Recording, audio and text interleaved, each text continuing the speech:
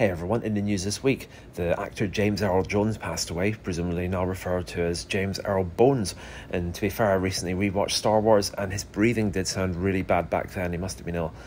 It's also the 2-year anniversary of the death of Queen Elizabeth, and I was thinking back to that day and how I spent most of it checking my phone for poor taste jokes from friends. And it's funny now with hindsight to realise that Hugh Edwards is doing exactly the same. When he wasn't announcing the news of her death, he was also checking his phone every few minutes, albeit for very different reasons.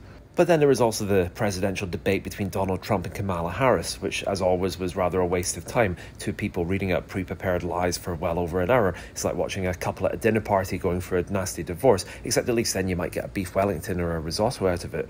I did find it hilarious how the organisers had done their hardest to only fact-check Kamala and thus give her the edge, but then literally the only soundbite or news to come out of any of this was the whole thing about how Haitian migrants in Springfield, Ohio are stealing and eating the pets.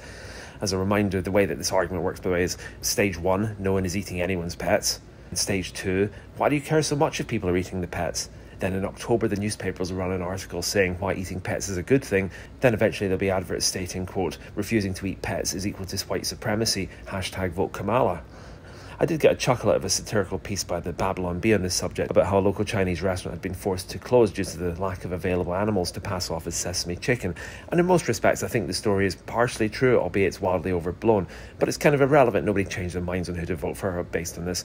And that's probably still true after they try to get Taylor Swift to endorse Kamala Harris. My personal reaction to that is probably just to remind everyone that 90% of Taylor Swift's songs are about how she's a terrible judge at character and always picks the wrong person. Anyway, see you next week. If you like these, click subscribe.